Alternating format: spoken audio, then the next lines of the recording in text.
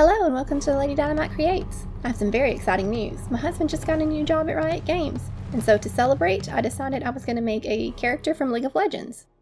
Since my husband's favorite character is Evelynn, I decided she would be the perfect candidate. So, enough talking, let's get started.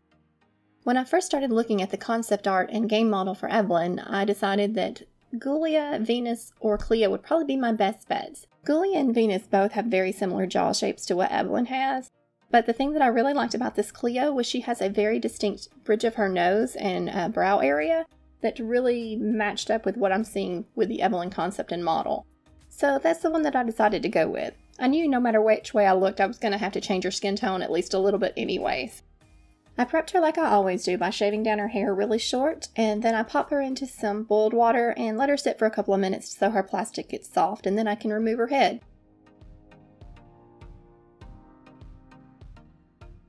With a flathead screwdriver, I scrape all the plugs out of her head, and then I pull them all out of her neck hole with some needle nose pliers.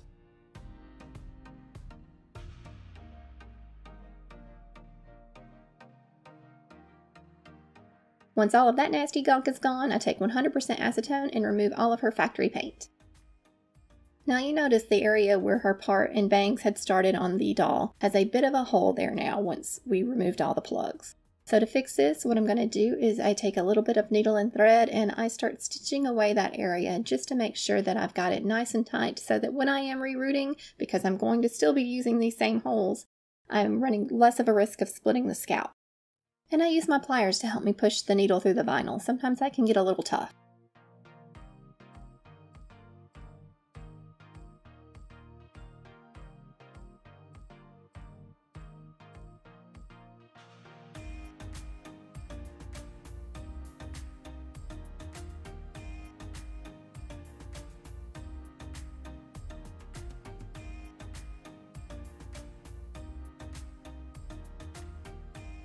Once I'm happy with the stitching, I go ahead and tie my string off, and then I do a thin coat of liquid fusion glue just over the top.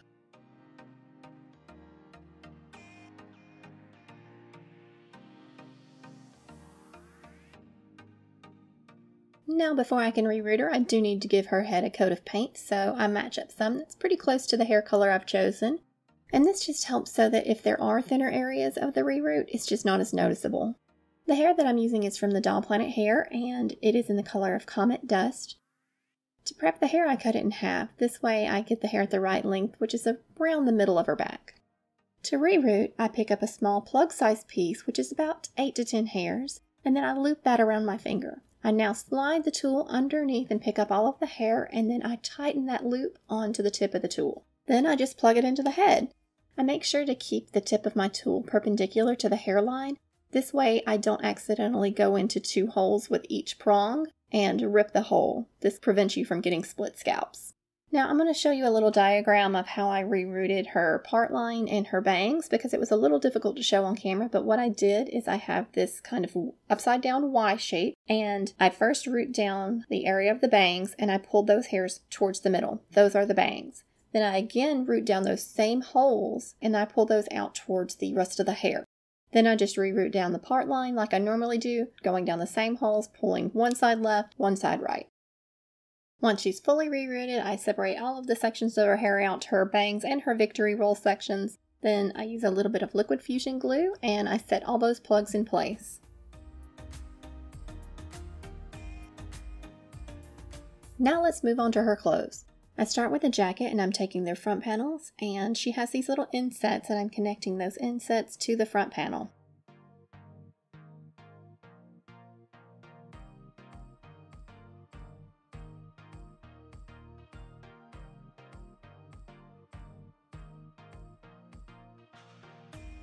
Once those are sewn in, I take a little bit of fabric fusion glue and I apply that to the seam. I want these seams to lie nice and flat, so I'm using a little bit of heat from my flat iron to help set the glue and keep it nice and crisp. I sew the insets into the back panel, and then I use that same treatment to set those as well. I add a decorative top stitch to all of the inset panels. I sew the front panels to the back at the shoulder seam. I sew the 2 collar pieces together, and then I trim off all the excess.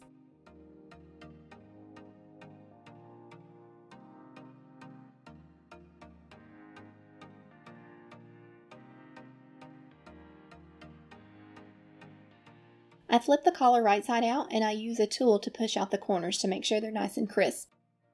On the inside of the collar, I use a little bit of fabric fusion down towards the seam, and then I hit it with a little bit of heat from the flat iron, and this helps set the shape of the collar. To attach the collar, I find the center point on the collar itself and the center point of the jacket neck hole. Then I pin those down and sew it in place.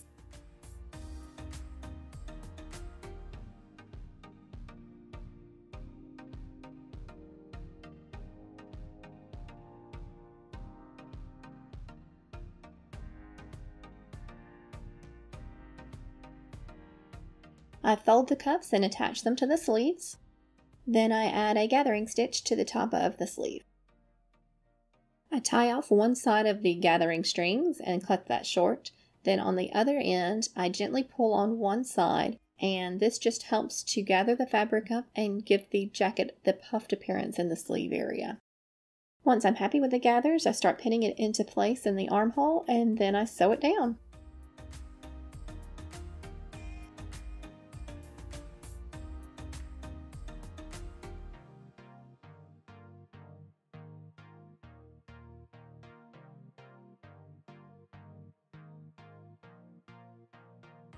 Now that most of the jacket is constructed, I can go ahead and sew up those side seams and armholes. So I flip it so that right sides are facing, and then I pin it all in place and sew down the arms and the side seam.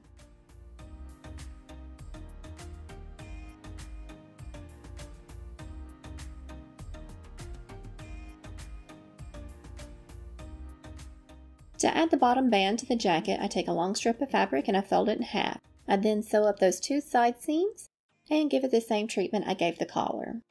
Once it's ready, I can attach it to the bottom of the jacket with right sides facing, pin it in place, and sew it down.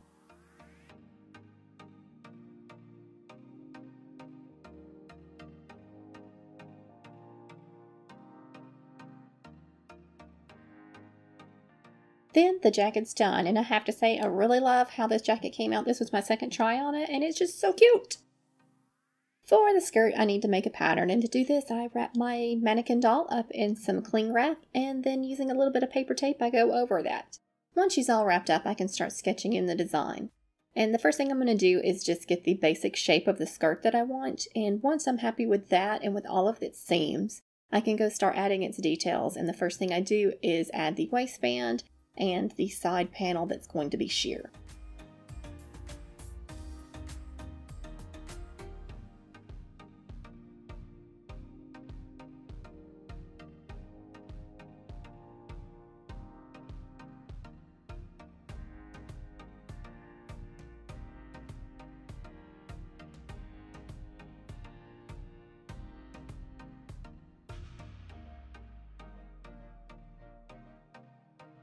Once I feel like that works, I go ahead and cut it off, and I'm going to convert this into a paper pattern.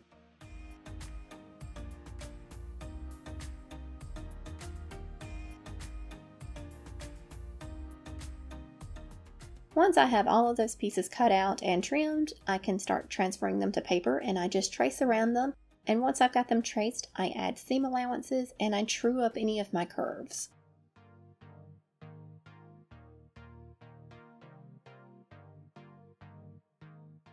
With the right sides facing, I sew the back panel to the front panel. I top stitch the hip panel to a piece of tulle.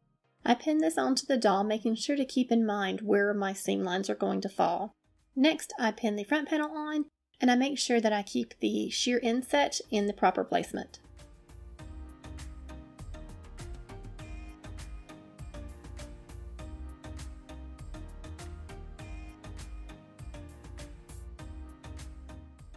Once everything is securely pinned in place, I can remove it from the doll and then top stitch that down. Then I cut away any of the excess fabric. With right sides facing, I sew together the top seams of the waistband. I trim the excess and turn it right side out, and then attach it to the top of the skirt. Finally, I pin this onto the doll, marking where the center back seam should be. I then sew up the back, leaving space that her butt can still get through, and then add a hook and eye closure.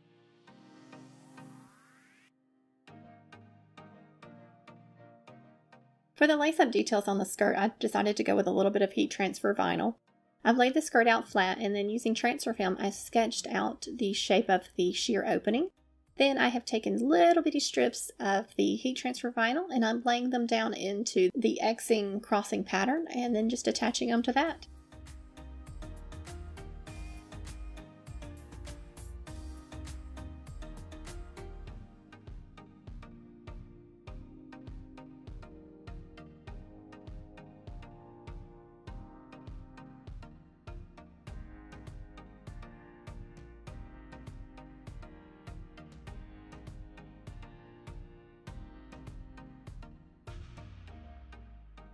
Once I'm happy with the design, I go ahead and lay that onto the skirt, and using my flat iron, I heat set it.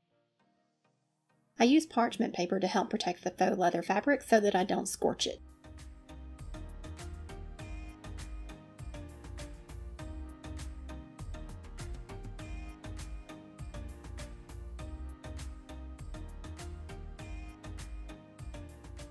The final thing for the skirt is to add the zipper details, and I just paint this on with some flexible acrylic paints.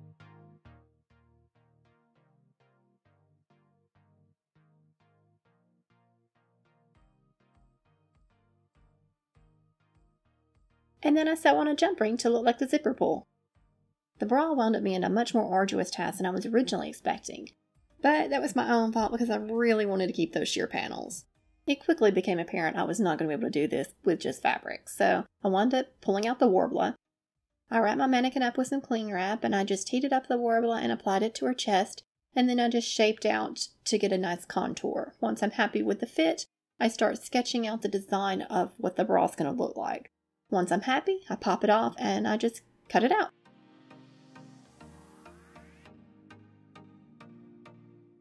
I give it a couple of coats of black acrylic paint.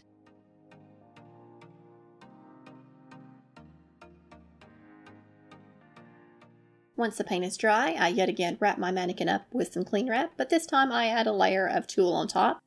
I apply a little bit of super glue to the inside of the bra, and then I push it onto the chest, attaching the tulle to the bra.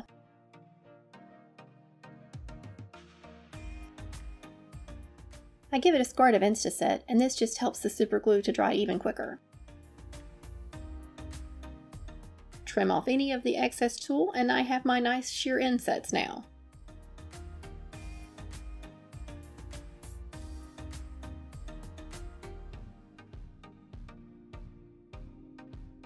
Now to add the harness portion of the bra. I apply thin ribbon to the top edge of each cup, just super gluing those down and trimming off any excess. I use a lighter to heat seal any of the exposed edges of the ribbon. Be aware though, this only works with synthetic ribbon. Let's hear it for the MVP of this bra, the super glue, and the many fingertips of mine that it glued down along the way.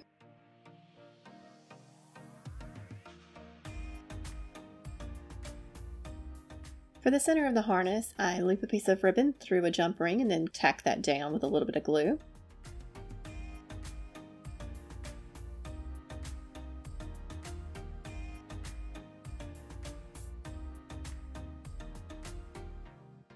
I then glue that to the center of the bra.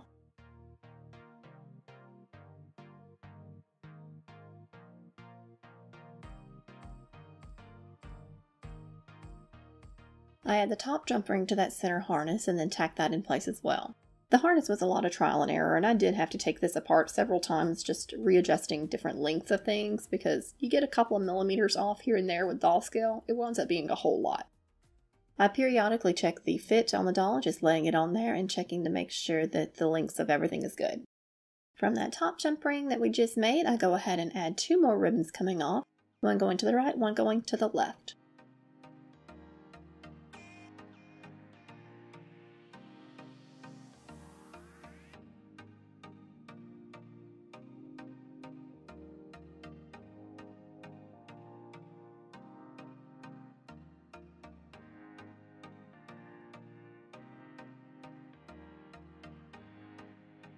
I then take a piece of ribbon and I run it up the side of the bra and bring it up to that point and let it meet but not connect yet.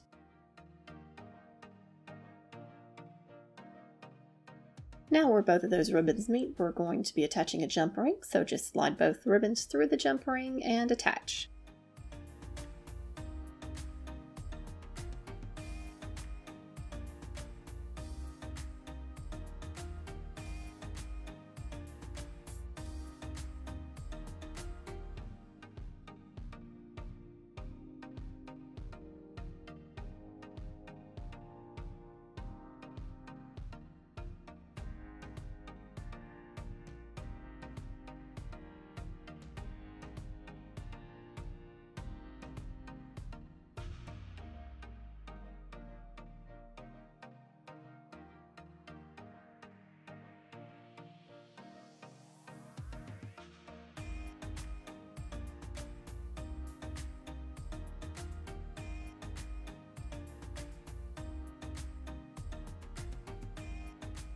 Then in those jump rings, we are going to attach ribbons that are going to meet at the neck. So attach those and then try it onto the doll and do a quick mark of where those are crossing at, because we're going to glue the neck ribbon there at that point.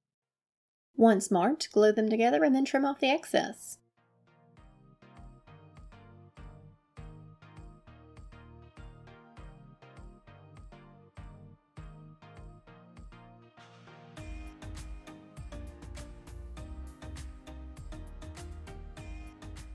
Finally, add the ribbon that goes around the neck. For the back, I use a little bit thicker ribbon. One side is going to have a jump ring attached to it and the other side is going to have a hook. For the side with the hook, I trim the ribbon down to where it just meets at the edge of the jump ring. And then I heat seal the edge and sew the hook in place.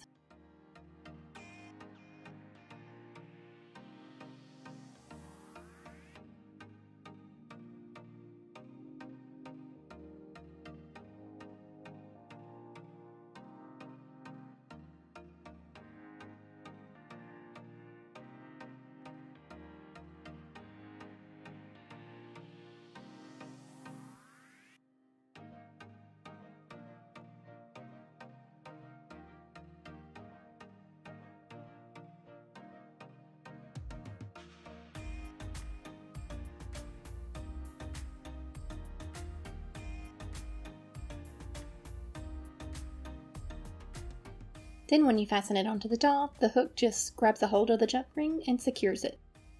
For the face-up, I use various brands of watercolor pencils, along with some Rembrandt pastels, pan pastels, gouache, Derwent metallic watercolors, and some mica powder. The first thing I need to do is correct the skin tone, so after she's been prepped with a couple of layers of Mr. Super Clear, I start applying a lighter pan pastel onto her to lighten up Cleo's skin. Evelynn has a very pale skin tone, and Cleo is pretty tan. You'll notice me using a razor blade right here, and apparently when I had sprayed one of the layers of Mr. Super Clear, I had a piece of dust settle onto the eye. So just using that edge of the X-Acto blade, I flick and gently remove it. After 3 layers of pan pastels, I'm ready to start the face up, and the first thing I start doing is just defining out the eye shape. And I am keeping reference of Evelynn pulled up the whole time I'm working on this so that I can more closely match the eye shapes. When I'm satisfied with her eye shape and I am convinced that they match, I go ahead and start shading out her face. And I actually bought some new pastels this time around. I was really tired of mixing all of my pan pastels, so I did get a set of the skin tone Rembrandt sticks. And I have to say I really like it. There's a wide variety of colors and it's not too expensive. Granted, they are a little harder, so you have to scrape off your own, but they're very beautiful colors. So after I'm satisfied with my first pass of contouring, I go ahead and give a light dusting of mauve to the cheeks and apply some pink pastel to the lips. I apply her eyeshadow colors in a light turquoise and some gray. Then I do some light blending with a Q-tip.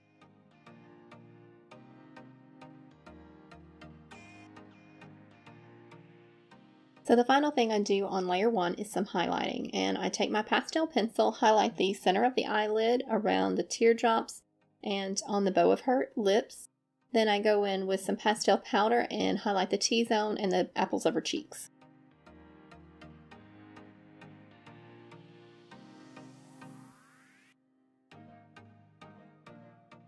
Layer 2 is where I really start kicking up my colors. I use a very saturated bright turquoise around the corners of the eyes so that there is a fade to it, and then start smoking out around that with some gray and defining the eyelid crease. With a darker red, I detail around her lips some, and this is just pulling out the bitten look, so I am making the center of the mouth a little bit pinker, and then I'm taking a brown and darkening up the lip line where the lips meet. And for this, I'm pulling the brown directly off the pencil, so I'm using a wet brush to apply this. This just allows me to get into that crease a little bit better.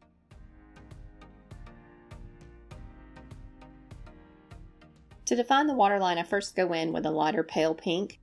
And once I've filled that in, I go in with a darker red towards the corners of the eyes.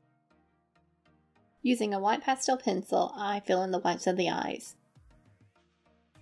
I add in some green mica powder, and while I don't show this, I do add this on every layer, but Mr. Super Clear really dulls down the mica powder, so it's necessary if you want it to really shimmer and pop to add multiple layers of this. With a little bit of gray pastel, I sketch out the eyebrow shape. And it takes a few tries to get right, but I use an eraser to refine the shape even better, and then I go ahead and match the other side to this one. Evelynn's makeup look has a little bit of pinkness right under the eyes, so I take and apply a light amount of pastel there. I use a dark brown pencil to outline the outer edge of the waterline, and then I darken up the eyeliner with a black. With the start of layer 3, I'm going to start working on her irises. I sketch out the iris shape and the pupil placement, and once I'm satisfied with that, I start filling in and basing out my colors. I apply a shading effect to the iris so that it's darker at the top, as well as some striations of color into the iris itself. Take a moment to start adding in some individual hairs to her eyebrows, and then I'm going to take a look at the eyes again because I decided I really just didn't like them. I feel like I made them just a little bit too big, so I start going in and trying to just correct a little bit and cover up some areas and erase. I managed to pull one of the eyes back, but one of them just never looked right, so I just went ahead and erased it with a wet Q-tip and just completely redid it and matched it to the other one. Once I was finally happy with both eyes, I go ahead and add in a little bit of gold metallic watercolor, and this is just going to give her eyes some pop. On this layer, all I really do is define the upper and lower lashes. I'm just notorious for having to erase, so I kept them to layer all themselves this time around because I had had enough frustration this doll already. Finally, our last layer, layer 5, and really this layer is just about all of the highlights, and I'm using a little bit of white gouache, and I'm adding some white highlights along the tear duct and waterline. I add in her catch lights to both eyes, and then I take the time to add in a few flicks of white into her brows, just giving slight highlight there, and then highlight the very tops of all of her lashes.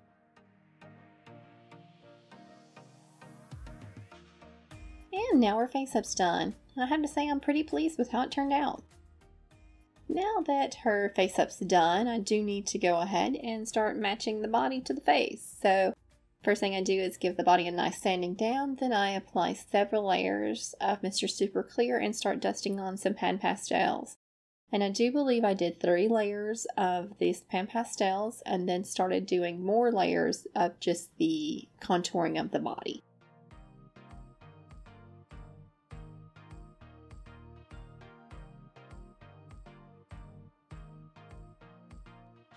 Now that her face up's done, we can go ahead and pull her hair out of that burrito and style her hair. I have her hair sectioned out to her bangs and the 2 pieces that will be her victory rolls, and the first thing I do is comb the bangs flat and start trimming those away. I trim a little bit at a time because you can always trim more, but you can't have more hair grow. I have noticed that when you cut doll hair, you have to be very aware of the angle your scissors are at, because I would frequently have the scissors angled up and then there would be stray hair still hanging out, so I'd have to make sure that I angled these scissors away from the doll's face to really cut under that under edge.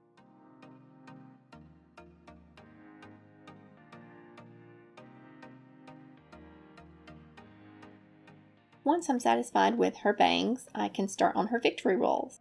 To do this, I take one of the side sections and I pull it back and just make sure it's very flat and at a nice angle, and apply a rubber band to the tip of the hair. And I pull that rubber band till it is as close to the tip as I can get it. I then take that tip of the rubber band and roll it into a curl.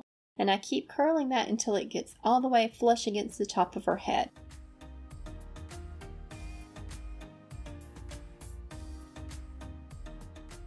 Then I take a straight pin and stick it down into the rubber band, and this will hold it in place. I do a spritz of hairspray to keep it there while I set the other side. Once both sides are in place, I can secure it a little bit better. I take a needle with some thread in a similar color to that of the hair and I plug it up through the neck hole and make it pop out the top of the head. I then take and I loop this over the hair and just sew this hair into place in several different sections.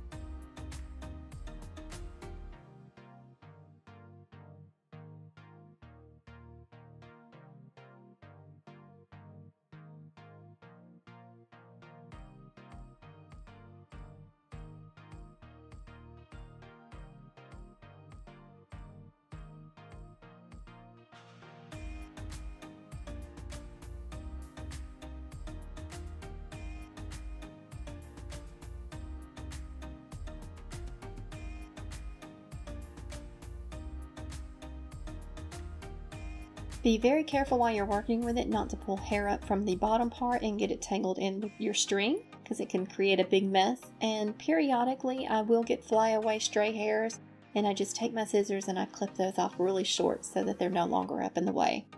Then once I'm satisfied with the hold, I go ahead and push it back down through the top of the head and tie this off. When everything has been secured in place, I go ahead and give it another spray of hairspray, and I do make sure that anytime I am spraying hairspray, I am protecting the doll's face so that nothing gets on there. You just never know how hairspray will react with a sealant. Evelynn of course needs her lashers, so I've made a pattern and I'm going to cut it first out of this holographic fabric.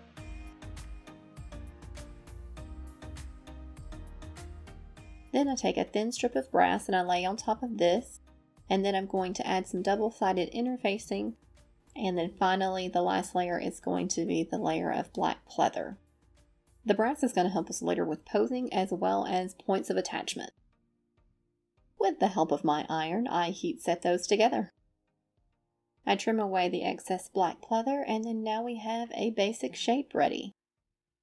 Then to mimic the seam lines that you see on Evelynn's lashers, I'm going to be adding some thin strips of decorative ribbon. I did try to sew these details first, but they look like hot garbage, so I trashed that idea.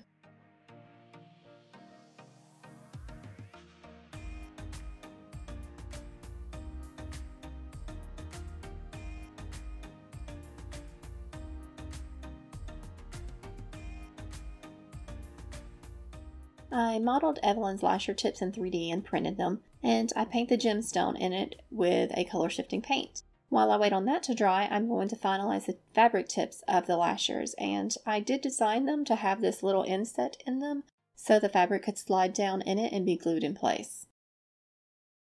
I sketch out the shape of the inset and cut away the excess fabric.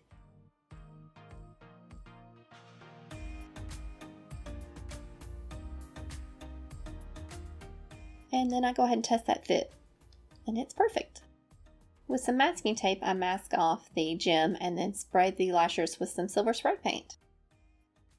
I prefer doing silver spray paint over craft acrylics when I can use them because I feel like it just has a better metallic quality.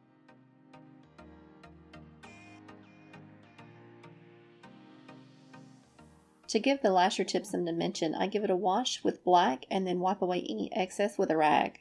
I had so many issues with my printers during this project. I really was just dreading every time I had to get it out for something. I just kept having failed prints on one of my printers and couldn't figure out what it was. Well, my screen was going out. But on the plus side, I now have my screen replaced in my smaller one, and it is up and running and working beautifully.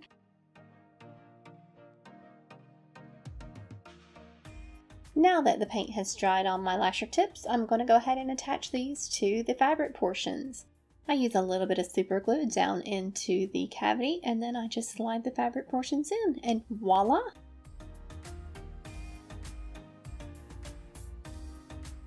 I super glue the spikes to the top side of the lashers as well.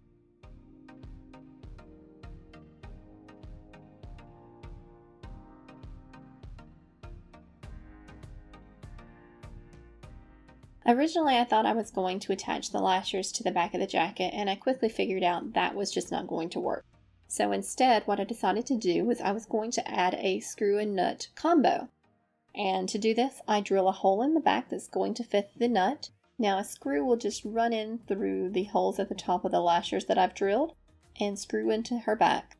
And once I have the cavity thoroughly dug out, I'm going to add a little bit of this friendly plastic in there, and all you do with this is you heat it up in a cup of hot water and it turns it pliable.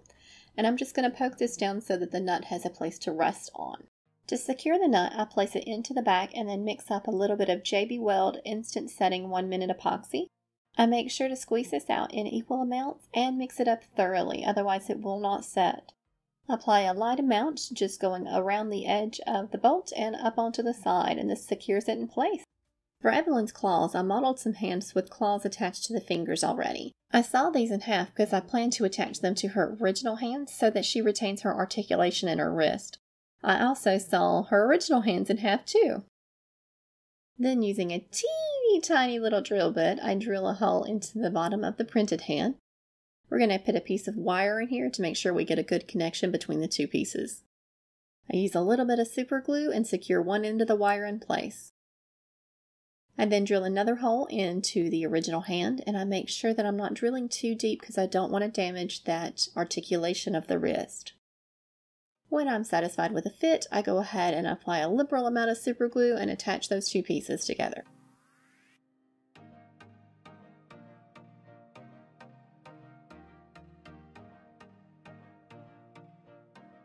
Now that both of our hands are together, we are left with some pretty ugly seam lines. So to fix that, I'm going to take a little bit of UV resin and I'm going to apply that all around the seam. Not really caring if it bubbles up too big because we're going to sand it down later, but we do want to make sure that we're not getting it on any of our joints so that they still function. I use a UV flashlight to give it an initial set before I put it into the cure station. Once it's all nice and cured, I bust out the Dremel and I just start sanding all that down. I just want to make sure that my hand is all nice and smooth and there are no rough or bubbling edges. Once all the sanding's done, I can start getting a flesh tone painted onto the hand portion. I found this really great tutorial that talks about mixing paint to make a skin tone and just how to pull it more blue, more red, more yellow, just everything. I'll link it down in the description box below, but it was really excellent.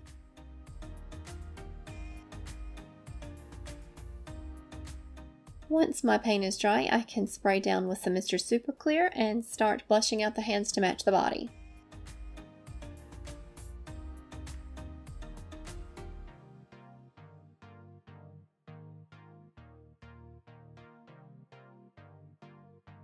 Once I'm finished with all the blushing, I mask off all the fingers and I will give them a spray with some metallic spray paint.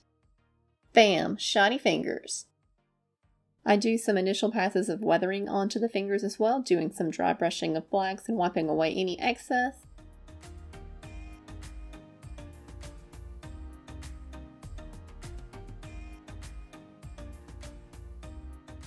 I paint her middle finger with a metallic purple. Then I apply some glue to the very tip of that claw and give it a dusting of a custom mix of blue and purple glitter. I have to say, even though these claws were such a pain in my butt, they turned out beautifully. I'm super proud of how they look. I don't even notice the seams of where I've connected them to the original hand, and I'm just very pleased with the outcome. To pop her head onto her body, I am applying heat with my hairdryer to just the neck hole. I'm avoiding having heat directly run across her face. I'm angling it to keep it away. Then I push the prongs down on the neck peg and gently work the head back and forth, being careful to not squeeze the head. The last thing to do is get her dressed. I want to thank you all so much for tuning in and watching, and if you like this video, please give it a like and subscribe to the channel. I did want to apologize for the long wait since my last video. This doll ran into quite a few speed bumps, so she's a little later coming out than intended. She was supposed to be out last week.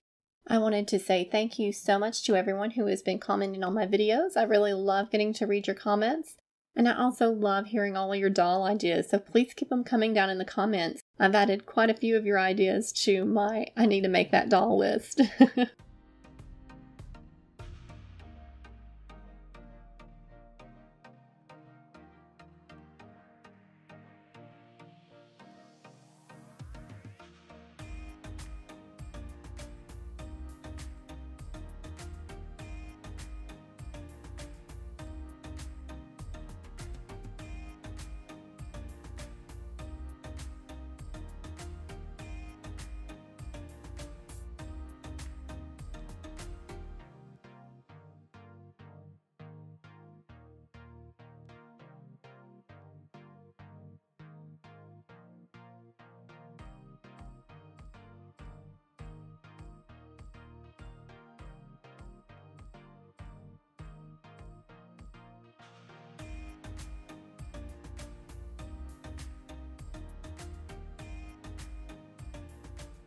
At the time the video goes live, Evelynn will be up for sale on my Etsy store. Check out the link in the description box below. Thanks again for watching, and remember, always be creating!